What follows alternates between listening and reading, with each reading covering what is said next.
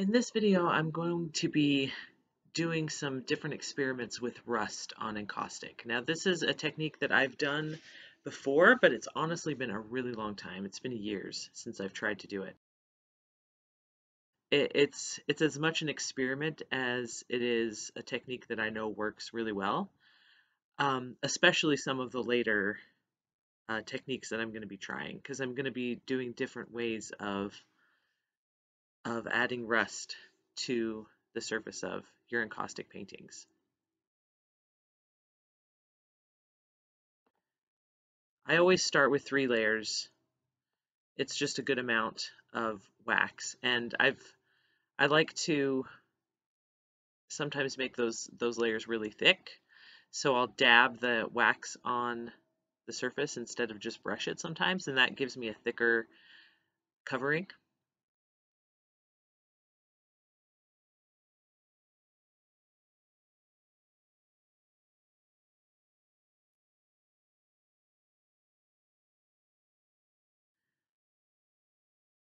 Now, this is how I've always really done adding rust to encaustic, is by just kind of directly putting steel wool onto the surface of my painting and then spritzing it with a solution of half water, half white vinegar. So that's what I started out with this time. And you have to be prepared, you got to let it dry, so which can take a while. These I left overnight once I soaked the steel wool really good.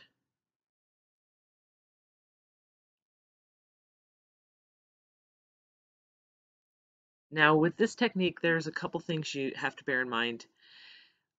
When you're pulling the steel wool apart, you get a lot of just broken fibers that will land on your painting or on your workspace, and it can make a mess on the surface of your painting. You can see I have to take some time to kind of clean up those extra little fibers, and yeah, totally just messed up right there.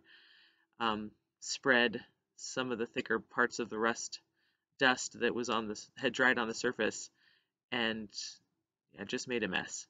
So with the other one, I'm being very careful, and I'm more successful at removing those excess fibers. But that's something to bear in mind with when you add steel wool directly to the surface and then spritz it with the vinegar solution. Now to add wax on top of the rust, because there's so much dust, and brushing it will just remove those shapes that have been created as the solution dried.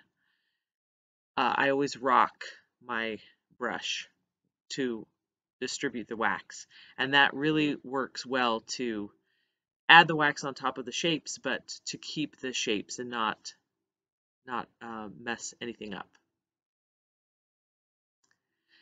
Now here I'm trying to kind of create a rusty solution that I can add straight onto my painting. So I take a little bit of a steel wool and pour some solution on top of it.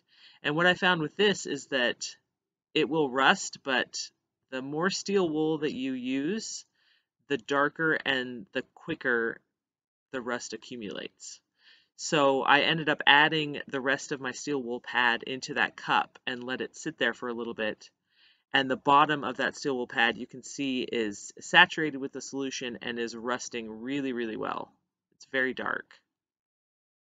So I'm taking this and just squeezing out that solution straight onto my painting.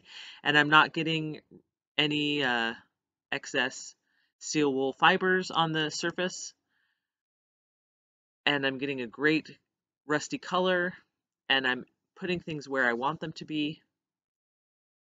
So that technique works better in my opinion than just adding steel wool straight to the surface. And again, to add the wax on top, you have to let it dry, which can take a few hours depending on how much solution you've squeezed onto the surface. And then to make sure that you keep the shape and you don't spread the dust around when you brush wax, you do the rocking motion and you'll keep those shapes.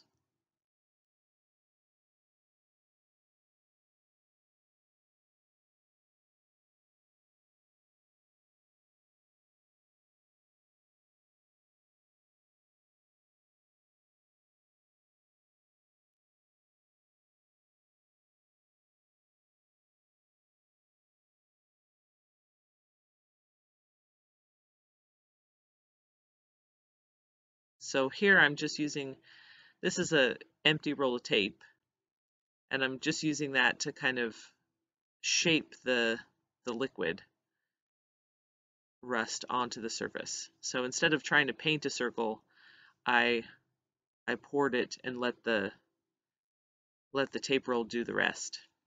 And on the other side, I'm doing some incised lines and filling those in with the rest.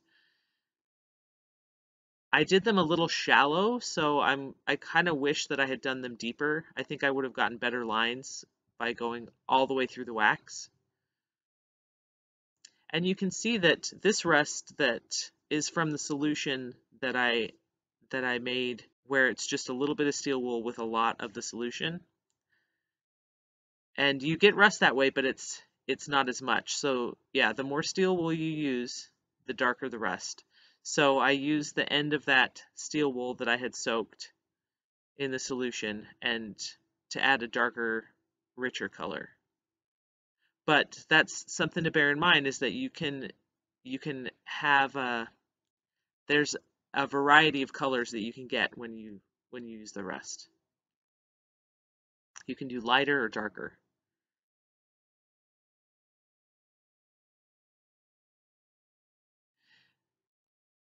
Now here I scraped the excess wax that accumulates when you do incised lines. I scraped that away so I have just a clean line that's even with the surface. And then I used some water to just kind of wipe away some of the excess rust. And I got quite a bit of it, but there's some that once it's dried on the surface is not coming off, which is nice that you don't have to worry about all of your rust being removed when you wipe or make a mistake or something. But it did mean that I had to scrape the surface to get those clean lines and remove all that excess rust.